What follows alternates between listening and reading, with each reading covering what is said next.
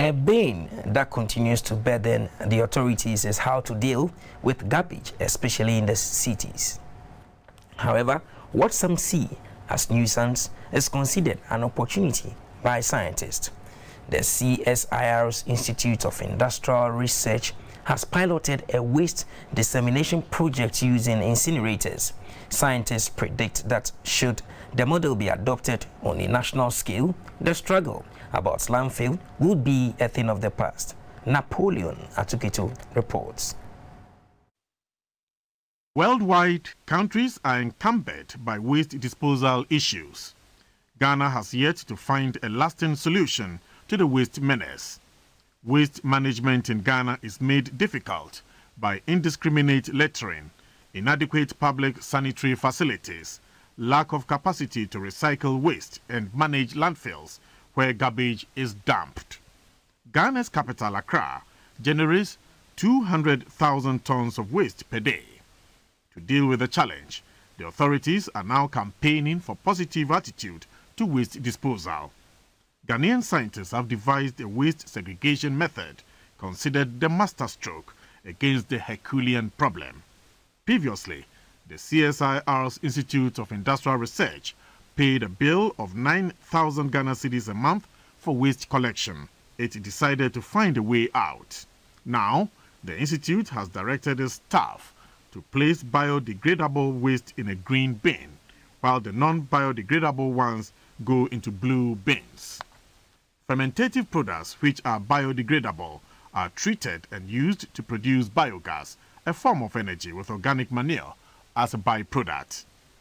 Waste materials that do not ferment or decay, such as plastic materials, glass, paper, textile products, among others, are sent to the incinerator for controlled burning. Only a little smoke billows from the chimney of the incinerator built by the institute, a containment that reflects what the scientists call clean procedure. Programmed to run at very high temperatures, its fuel is firewood. The whizzing of the fans in one of the several chambers in the incinerator intensifies to reduce smoke. The incinerator procedure is akin to a running vehicle engine and its attendant causes and effects. Vehicle injectors act by enforcing the interaction between fuel and air in right quantities to ensure lean burning. At below optimal levels, a vehicle may emit thick black smoke.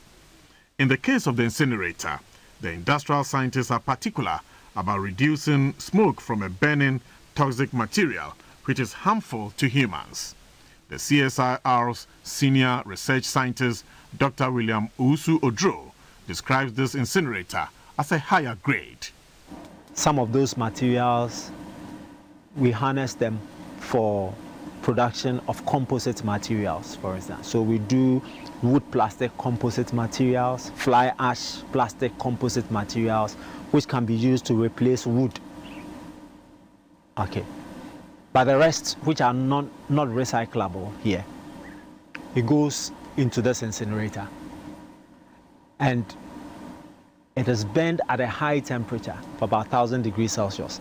Waste burnt in a day at the Institute of Industrial Research is about 180 kilograms, and this is only internally generated waste. The ash left in the chamber is so small, something the scientists describe as effective alternative to landfills. If that ash is to be dumped in a landfill, the experts predict it will take about 100 years to fill it up. This is the residue of 20 tons of waste material incinerated over a period of 4 months. At the end of an elaborate recycling process, every waste is used up. The scientists have a use for the ash. It is convertible to fertilizer for agricultural purposes. The CSIR proposes this procedure of waste collection and treatment as solution to the waste menace if adopted for use by communities. We have had very little funding from donor agencies to support the tooling of IIR in order to be able to deliver on our mandate so strongly on commercialization. But that hasn't stopped us from working. Autoclaves, commonly used in medical facilities to stamp out infectious pollutants in medical material operates at a temperature between 120 and 200 degrees Celsius. The incinerator, built by the CSIR-Institute of Industrial Research, IIR, runs at a temperature more than 900 degrees Celsius.